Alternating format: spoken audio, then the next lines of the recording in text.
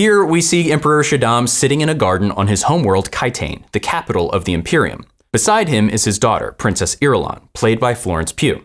She tries to engage her father in a game of Cheops, which is a chess-like game in the world of Dune. Shaddam sits in silence, contemplating his plans within plans, and also how to not attract the worm. It was the Emperor who conspired with House Harkonnen in Dune Part 1 to destroy House Atreides, under the guise of the long-standing feud between those two houses.